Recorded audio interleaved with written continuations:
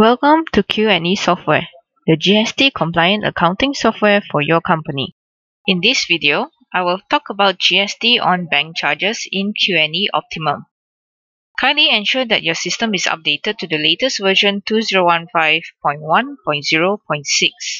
If you have not updated, kindly click on the online update button and the password is 91333-237.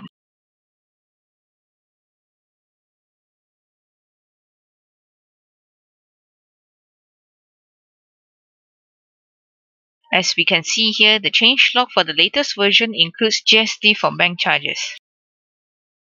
GST on bank charges can be claimed as input tax. Before we begin, kindly go to GST settings.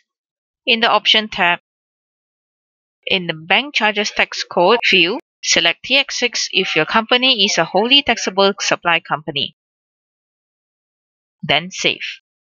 Now we are going to pay a supplier's bill.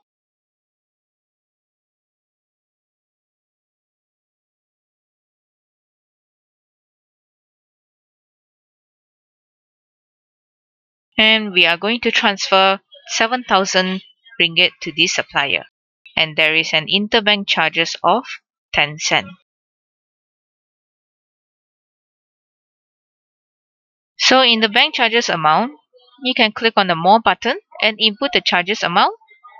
And we will be able to see the GST charges on this amount here, which is 0.006 but rounded up to 1 cent. Then click on OK. Now let's knock off this bill. Then save.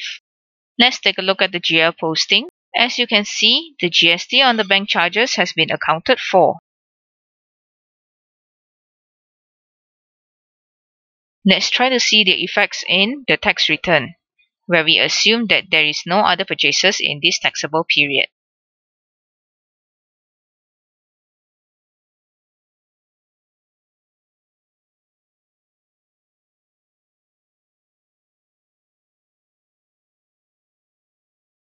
Now, as you can see, the system is able to capture the GST of the bank charges as input tax. We can confirm by clicking into the amount here and click again in this transaction, and here it is. Now let's generate the GST 03.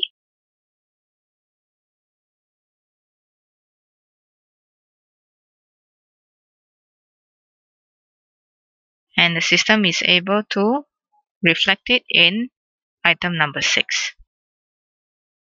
Thank you for watching.